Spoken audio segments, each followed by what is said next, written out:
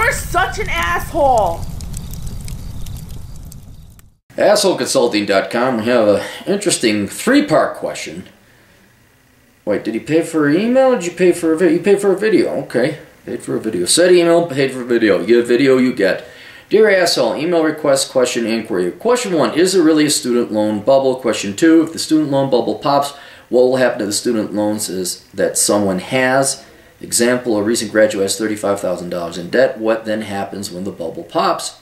Question 3, what will be the consequences for students, recent graduate society, and the economy when the bubble bursts? If no bursting, then what happens? Okay, so the first thing, is there a student loan bubble? There is, but it is slowly deflating.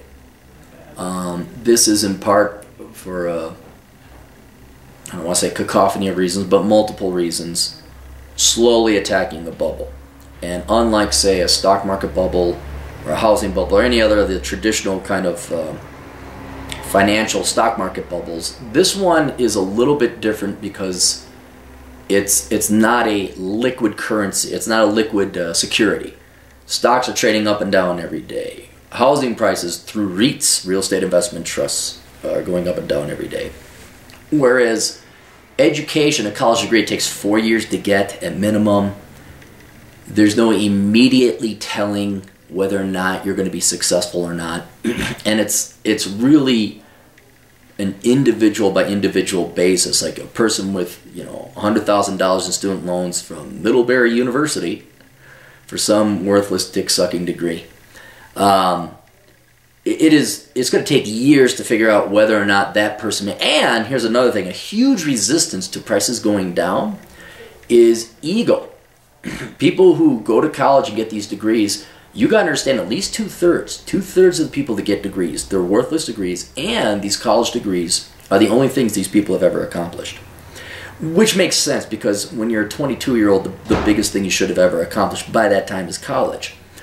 But to admit that you wasted all this time in not only college, but building up to it so you could attend college, K through college, admitting you wasted those 17 years on a degree that's worthless, I'd say at least half of the college students, not half of the two-thirds, half, because two-thirds are going to worthless crap, and the majority of them, ergo half the college students, are going to never admit until the market that their degrees in education is worthless. So it's not like Procter & Gamble fails to make earnings estimates, or the Bureau of Labor Statistics, Bureau of Economic Analysis comes out and says GDP contracted by 2%, and bam, that information hits the market and it crashes, and it's a bursting, a literal bursting of the bubble. Or somebody doesn't buy a house, or mortgage-backed securities default, and then bam, housing prices go down rather quickly. This is a much more entrenched, molasses-moving commodity, if we can even call it that, where there's a lot of ego and resistance to a rapid decrease in the price. Now, things are deflating it slowly. One, alternative media, even regular traditional media, they were slow. It took them about 15. There's alternative media, of which I'm part of. I was on this well, not decades ago, but damn well near decades ago. I think 15 years ago, and where I started tolling the bells, sounding the alarms. The alternative media picked up on it pretty much right then and there. Then the conservative talk radio people, like the Fox Newses and the Sean Hannitys, the slowpoke gunslingers, like they're the shit. Like we're the fast gun. We're like, we're Doc Holliday, all right.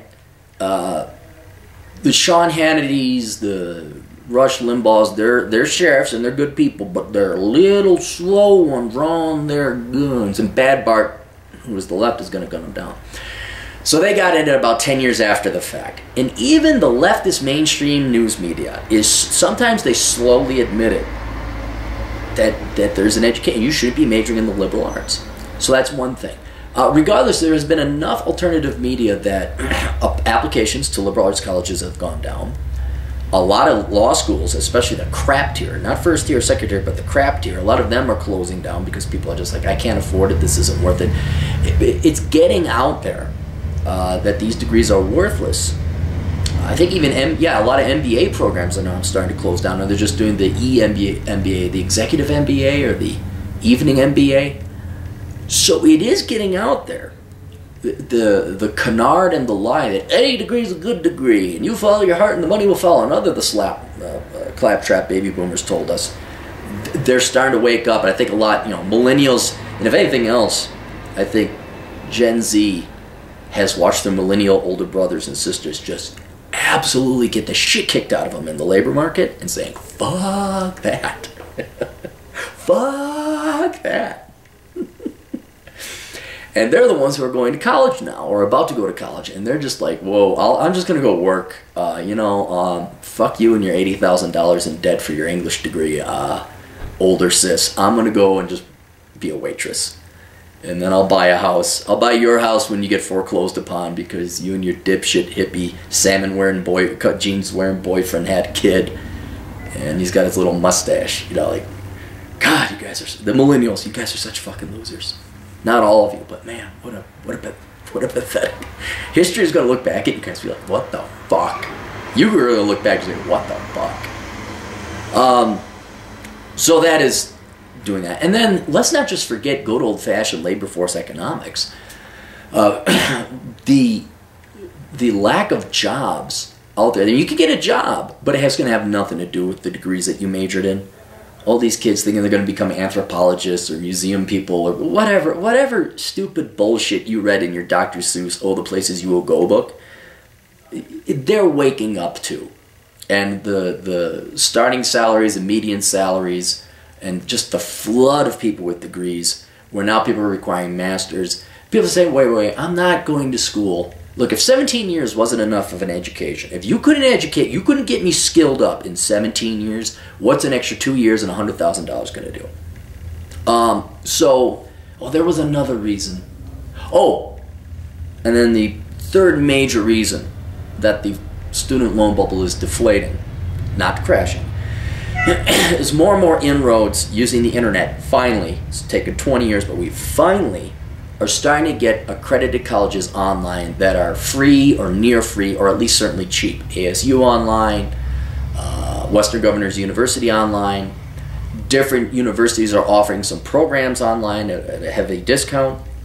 Also, an increasing part of the economy is not requiring college degrees as much as they are certification in skills. And I think there's a bit of resurgence in the trades that even though the Bakken oil field has bursted, it has reminded people that people who make the trades make pretty good money. And there's nothing to poo-poo about someone being a mechanic or a plumber or a chimney sweeper who make damn fine money, by the way. So this cacophony, this orchestra of individual things slowly turning on the lights, and slowly turning on the lights on people's brains are like, hey, wait a minute. I don't think a degree in African American Studies is worth $100,000. Even though I'm black and you told me to hate white people from kindergarten on now, I think, even though I don't know any guy who's black that sounds like this, I think that's not worth it. I'm going to go and become a computer engineer. So I think it is slowly getting worse. In other words, reality is slowly starting to beat the dream, the lies, the brainwashing, the indoctrination Gen Z got. Even millennials, some of them, I mean, deep down, like when a woman goes out and parties at a nightclub, she's all gutsied up and shooting down all the guys. No, get away. Don't do it. All that other shit. And then she cries herself to sleep at night. It's kind of like that. Millennials like, I'm an educator. And then at night, I'm a barista and I sling coffee. I know someone who's like this big feminist. She has a master's degree in some bullshit or another, and she slings coffee, and she hates my guts. But every night, man, that you can't be that stupid to not realize what a pissing away of your life and your money that degree was. So I do believe deep down inside some people realize. So it's not government figures came out and now it crashes. It's not, oh my gosh, the Saudis jacked up oil production and the Bakken field crashes. It is a slowly awakening on the part of society where we're realizing college is, and here's another thing, baby boomers aren't having kids anymore, and their kids are pretty much gone through the college system, even the younger ones. So now you have Gen Xers who aren't quite as like, any degree is a good degree. Well, back in 1964, I know my buddy Jim, and he got an MBA, and he made $250,000 a year. You know, they're not telling you to go pan for gold like they did in 1876. So that has passed through the digestive tract, and now a generation more in tune with the fingers on the pulse of today's labor market are starting to say, hey, college may not be worth it. So there is a bubble. Most college degrees are not, they really are not worth, I mean, really, you can at least wipe your ass with toilet paper. 2/3 of all liberal arts and humanities, all are worthless. And there's still 2/3 of the people, that's where they get their degrees. But fewer and fewer people are going to liberal arts, especially the pricey private colleges. Fewer and fewer people are getting law degrees, fewer and fewer people going to MBA programs. So it is slowly deflating and diffusing. Question 2, if the student loan bubble pops, what will happen to the student loans that someone has? Example, recent graduate has $30,000. What happens when the bubble pops? Nothing. They borrowed money. That has nothing to do with the student loan market or anything like that. If the bubble pops and no one goes to worthless colleges, that doesn't change the fact that either the federal government or a bank or some entity has lent some student $30,000. It would be no different than like, well, what happens to my car loan if the economy goes into recession? Nothing. I still owe the car company or the leasing company or the bank $20,000. Now, what might happen is Trump is a one-termer, or maybe he's even a two-termer, but when Trump is out of office, I'm quite certain they're going to have a Democrat win the presidency. I'm pretty sure the Democrats are going to win the Congress and all that, and in a very Obama-like way, just like they passed nationalized health care, and just like they had TARP bailouts, I think they're going to bail out the students. Now, hopefully over 8 years, the student loans are paid down, people stop borrowing so much money, technology comes in and saves us and essentially makes all these degrees free. Like Jordan Pederson is trying to, as you want to talk about slow draw McGraw, I mean, I love how everybody worships Jordan Pederson. I'm like, are you kidding me? Are you kidding me? I was sending sniper bullets from 3 miles away 15 years ago, and now this guy comes out and says, hey, wait a minute here. I'm Sheriff Jordan Pederson. I'll shoot back at you. Hang on. Oh, I gotta put bullets in my gun. All right now. Bam. And then everyone, all the family, hey, Sheriff Pederson, hooray. It was like, fucking Christ. It sucks to be ahead of your time. I even have a video on it, being ahead of your time. They were ahead of his time. It doesn't pay. Where was it going with this? But I'm hoping the likes of Sheriff Jordan Pederson. I'm just going to call him Sheriff Jordan Pederson. Who dang diggly? Tin badge.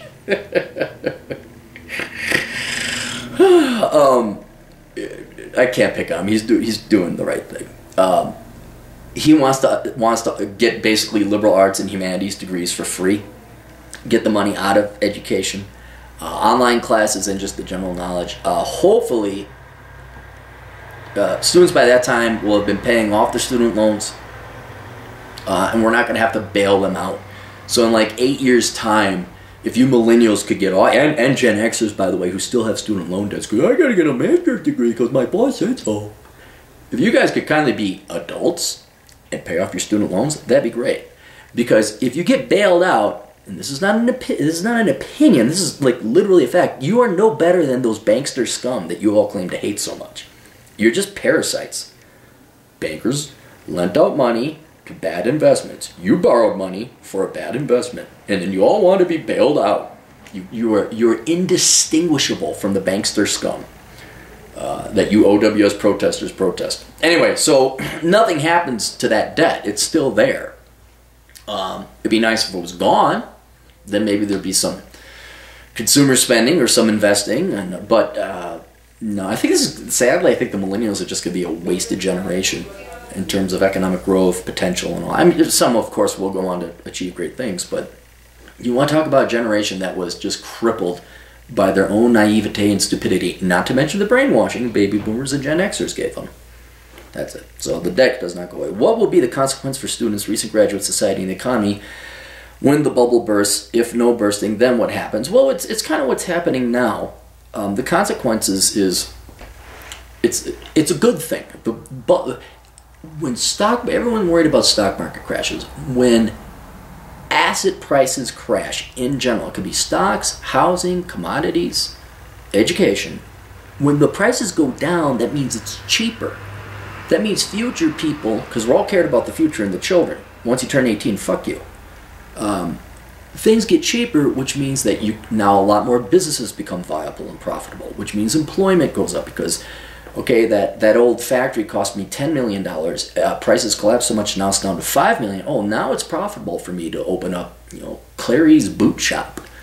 You want boots? You want Clary to make them? Go to Clary's boot shop. And then I employ boot makers, and then we make money, and they got employment, and so that's how economies grow. Stocks, every millennial and Gen Xer and Gen Zer should be cheering for the stock market to crash to like zero starting tomorrow, so we can buy cheap stocks for our retirement. But everyone, the stock market goes up. It's a good thing. But with schools closing, tuition still goes up at like accredited universities in the government system.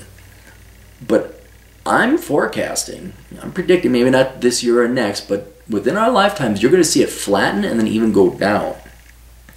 And some schools are starting to do that. They're starting to what was it? Silvio Canto sent me, was it Georgetown? Were they cutting their tuition?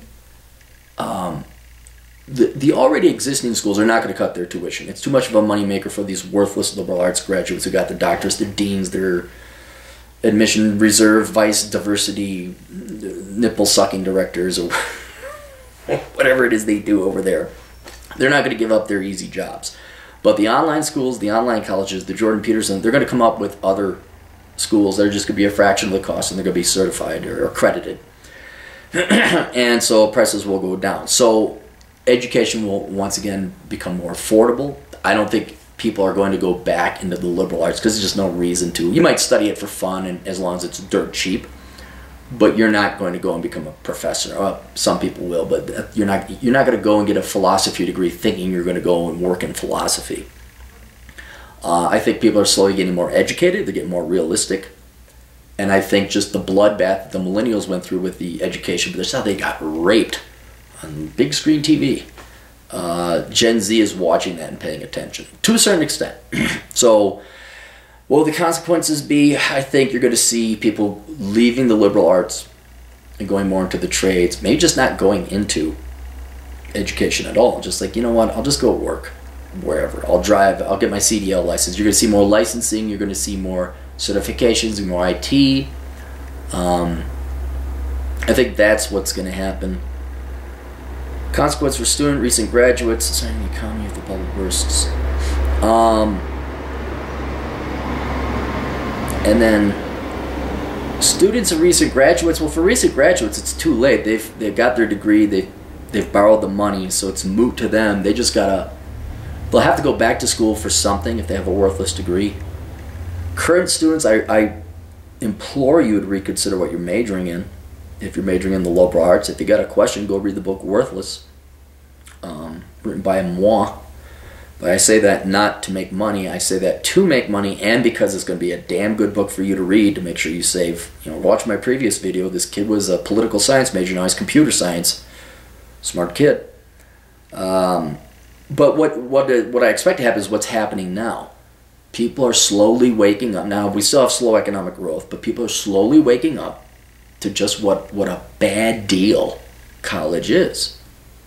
And once you get the mainstream media even admitting it, sheepishly and tacit as it may be, then you know that, okay. Because ultimately, it's in their best financial interests not to punish themselves. I'm perfectly happy when leftists go major in leftist liberal arts bullshit, because there's nothing worse you can do. I love it when feminists decide that they hate men and they don't need men in that, because there's nothing worse than you can do. I love it when fat acceptance people say, I'm big and proud. I'm like, there's nothing worse than you can do. Please do that. You're going to ruin your life. But I think with college, since there's a price tag associated with it, people are like, oh, okay, let's set aside politics. Yeah, this isn't going to pay off. So I think it's a good trend. I'm going to be very curious to see which way it goes. But it's going to be slow. It's going to be molasses. It's going to be glacial. Because for every video we do here and every Sheriff Pederson, little cork pop gun, poop. Hey, footback. There's 10 families where the mom is like, you need to get a college degree.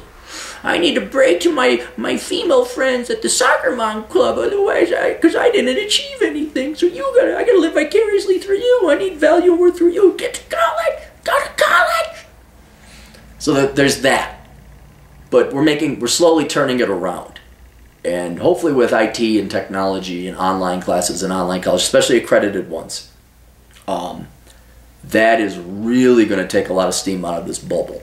Again, it's not going to be a crash, but I really have faith. And I don't say that idealistically. I see it because it's happening. People are going there. You could get an accredited degree for like $6,000. No, it's $3,000 a year. Or these certifications. You don't need to go to college. Like Microsoft has this great data science certification. It's just, even employers might be waking up. They got rid of the HR lady. They're on their way out. They're just outsourcing to recruiters now, which may even be worse. But people are starting to realize, like, yeah, college degrees are kind of worthless, and we're not gonna require. Still have the old, hey, master is preferred. 5 years experience in a software that's only been out 3. There's still going to be that old leftover egg. But it's slowly making it's going to be better times. Dare I be optimistic on something? Dare I be optimistic? It might be better times for Gen Z. All right, that's it. You guys got questions, go to assholeconsulting.com. Where I, the world's only professional asshole, the Dark Knight of Advice column, America's older brother, will answer your questions and put you in the right direction for a price. We'll see you guys later. Toodles.